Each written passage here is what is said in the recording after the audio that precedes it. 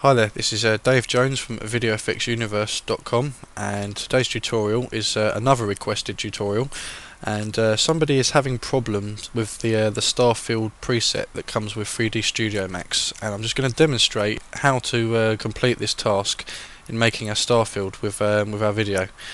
Now, as you can see, we have the International Space Station here in my camera viewport. If I just maximise that, as you can see, and if I render this out, okay, render, you'll see that we have already got a starfield in here, but this is not the starfield we want to use. So if I just close this down, I'll show you what that is. If I go to render in environment, we see my environment map is using stars. This is just basically an image that is turned into a background. Now, we don't want to use this because it won't work with the animation, so I'm just going to untick the use map.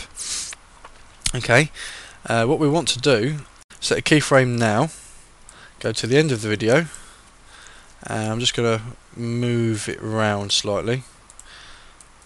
Okay, set a keyframe. Okay, now we have two keyframes and the camera moves. Right, this is how you make your starfield. You go up to rendering, video post. What you should come back with is this. This is how it should happen. But if you've downloaded objects or files from the internet and that, you may actually have already preset effects set in here. But okay, so what we're going to do is click on this button here, which is an add scene event. Okay, make sure that your camera is the same. So as you can see, we've got the camera down here in the viewport. Make sure this is exactly the same. Okay, it's up to you if you want to, but I'm going to add scene motion blur. Okay, make sure that your start time and your end time matches your frames as well, because as you can see, we're only using 100 frames here. But if I want to add more frames, I can do that by clicking on this and changing the frames. So yep, that's perfectly fine, 0 to 100, and click OK. Then what you do is click on here, this button up the top here. This is basically adding a new image filter effect. So I'm going to click on that, scroll down to the bottom, select starfield. Okay, then you need to click on setup. Again, make sure that the camera matches the camera down here, because sometimes it could be perspective or something else and you don't want that. So make sure that the cameras link up. Also, it's completely up to you, but you can also change the lightness of the stars. So obviously, if you want to make the stars more brighter, you can do. You can also change the size of them, and also you can change the amount. As you can see, we have 15,000 here. We can change that to 30,000 to make it quite a busy star system. Make sure it's set to background, not foreground. Click OK.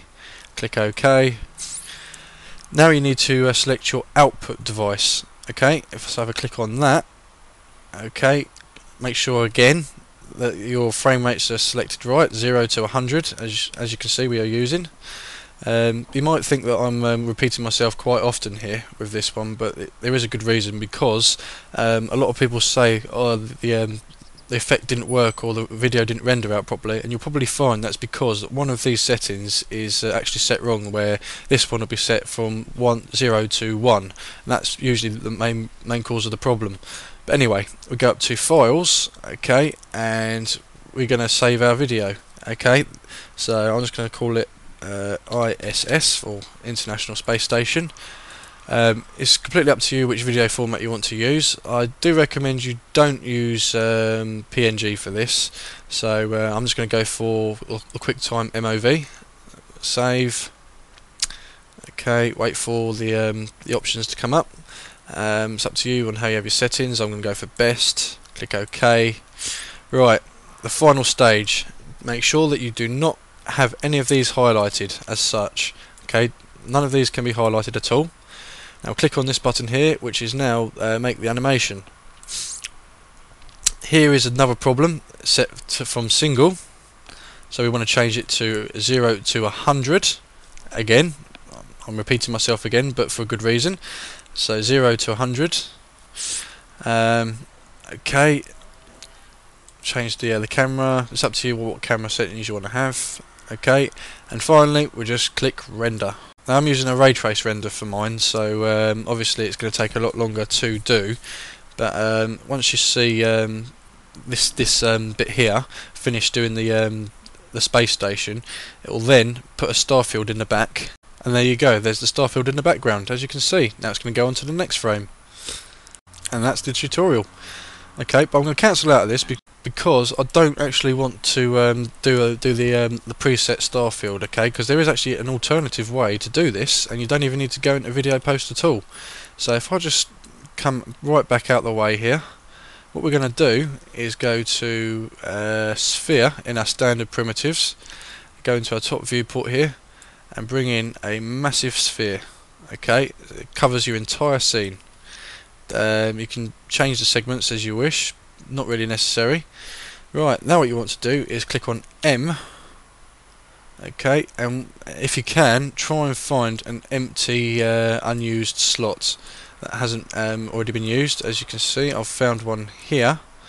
Right, now what I'm going to do is click on this defuse button here, click on bitmap, and I'm going to find somewhere on my computer there is actually an image of a star field. So if I could just find my images, star maps, and as you can see I've got quite a few star maps here. What I'm going to do is I'm going to select this one here, click open.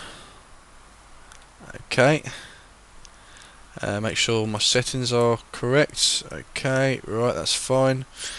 Click on two-sided, and then I'm going to click add to the starfield. Okay, now what this is doing is actually creating a starfield on the sphere, and if I just render this, I'm actually going to change my my render here because I don't want to use V-Ray. I'm going to use my standard and my standard again, and just render this out. As you can see, we have a starfield made on a sphere. See? So you can do it via the video post, or you can create a sphere and add a material to the sphere. Make sure it's double-sided, as you can see, two-sided, and you've got a starfield that way as well. So there's two ways to do everything. You know, so obviously if you're having problems with the video post effect filter for the starfield, you can also make a sphere and assign a material to it, and it has exactly the same effect. Obviously if the stars are too blurry or too big, you can change the size of the sphere. It's entirely up to you. But yeah, that's the tutorial. My name's Dave from VideoEffectsUniverse.com. Thank you very much for watching.